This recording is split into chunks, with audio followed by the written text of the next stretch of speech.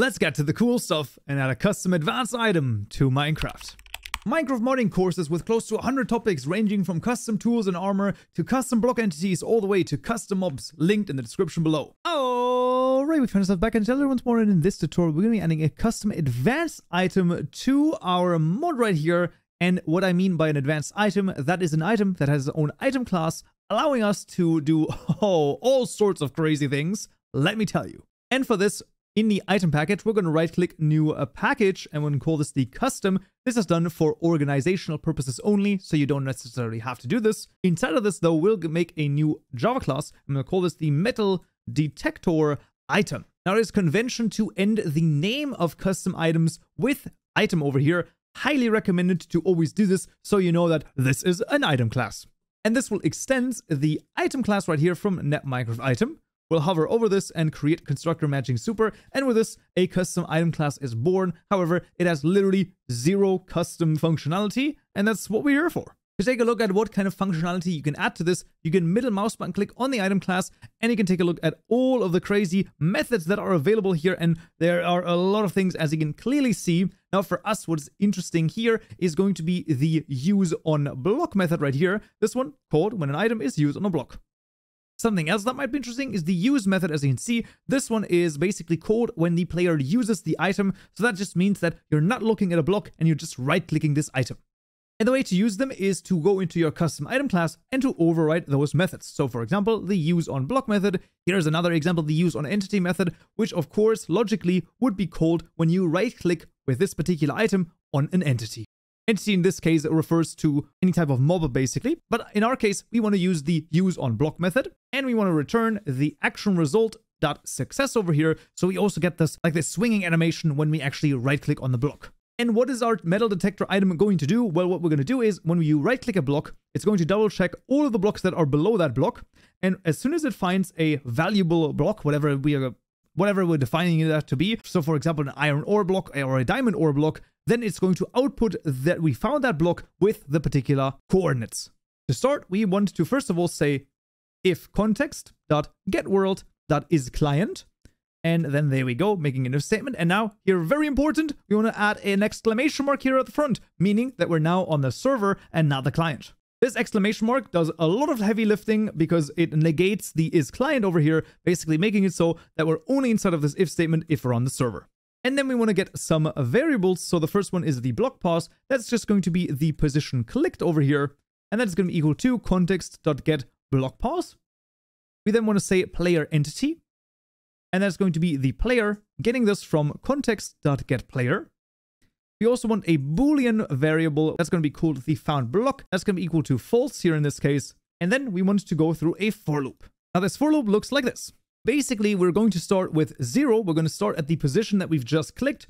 We're going to go through all the way until 0, basically. So we're sort of subtracting from the Y level that we have until we reach 0. And then we're going to continue for 64 more blocks because, of course, we now have the lowest Y level is now minus 64. Then we're going to get a block state. That is the block state that we're, well, basically sort of currently evaluating. That is going to be done with doing context.getWorld.getBlockState, and then passing in the position clicked dot down, going down by I. Basically, as we're going through this for loop, right, I is going to increase. So we're going to go down one block at a time and then evaluating that. How are we evaluating that? We're going to say if is valuable block and then passing in the state right here. Then we want to do something. Now, the first thing is, wait, is valuable block doesn't even exist? Exactly. That is a custom method that we have to create ourselves. So we're going to hover over this and create that method inside of our item class. And we want to return something, and that is a Boolean. So let's just say we want to check that the state is of, I want to say this is of the iron underscore ore, or we can also say this is state that is of blocks dot diamond ore. There you go. So if we right click on a block and any block below that is an iron ore block or a diamond ore block, then the isValuableBlock method is true. Therefore, we will now be inside of this if statement, and we can then output valuable coordinates. And what do we need for this? Well, we need the coordinates to output, so that would be position clicked dot down, and then passing in the I here in the down. we want to output this for the player, so we should pass in the player, and we also want to pass in the state. But you know what? We can actually do the get block over here because we want to basically also say, hey, this is the block that was basically found in this position. We will also do found block is equal to true, and then we will also break out of the for loop because once we found one variable, I actually want to be done with this. There we go, and we can now create the output variable coordinates method as well.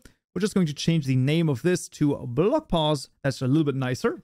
And I'm going to copy over the contents of this, but they are pretty straightforward. You can see we're just sending a message to the player. That just means that we're outputting something into the chat basically, and we're going to do this as a literal text over here. We're just going to say found, and then this is going to, well, show us the name of the block that we found at the position XYZ, just written nicely. And then the overlay false just means that it's not shown sort of in the middle, but actually as a normal chat message. And then the question is, well, if we are done over here with the for loop and we have not found a block, well, we of course also want to do something and we want to output something else, and that is going to be player.sendMessage. And what we can do is we can just say text.literal, and we're just going to say no valuables found.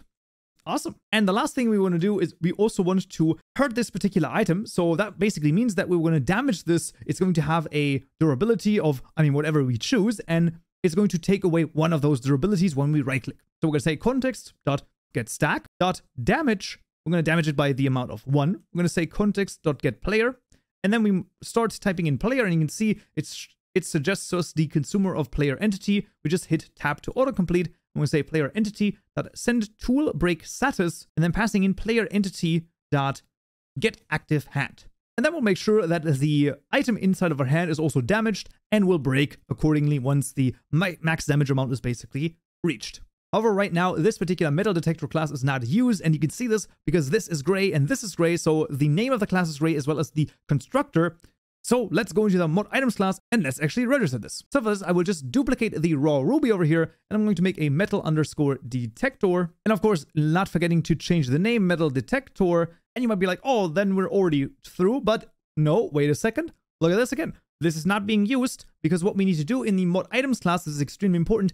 Under the new item, we now want to create a new metal detector item right here. And you can confirm that you've used this when the class name turns white and the constructor name turns yellow. You can also middle mouse button click on the constructor and it should take you to the mod items class again. Absolutely spectacular. I'm just going to make another break line over here that it's a little bit easier to read. And then under the fabric item settings, we're also going to add the max damage right here. And that's going to be, let's say, something like 64. So with this metal detector item, we can click 64 times and then it's going to be destroyed. As every right click, we're going to damage it by 1. Now, as for all of the other items, of course, we still need to add it to the item group. That is going to be very straightforward, just duplicating the entries.add over here and then making this the metal detector. Similarly, adding the translation should at this point be no issue at all anymore. Same with the item model JSON file. And let's copy over the texture over here as well. This is, of course, going to be available to you for download. But those are all the steps that we need for the custom advanced item here, the metal detector. So let's jump into the game and see it working. Alright, found us back in Minecraft, and let's just try and find some valuables. You can see we find, oh, there we go. I actually already found some iron ore over here. There we go. That is at -128, 33, and -13. I'm going to, of course, continue to, well, basically try to find something. Diamond ore might be a little bit harder to get because, well, that's just, it's going to be rarer, right? So obviously it's going to be not showing up as often. And if we just continue to right click with this particular item, and at some point, you can see the durability is going down and it's going down and it's going down until, well, the inevitable happens. The item breaks. So that is a custom advanced item. Right, as always, of course, the code is going to be available to you in the description below in the GitHub repository, but that's going to be it for this tutorial right here. Next time, we'll continue with an advanced block right here. Hope to see you there. So, yeah.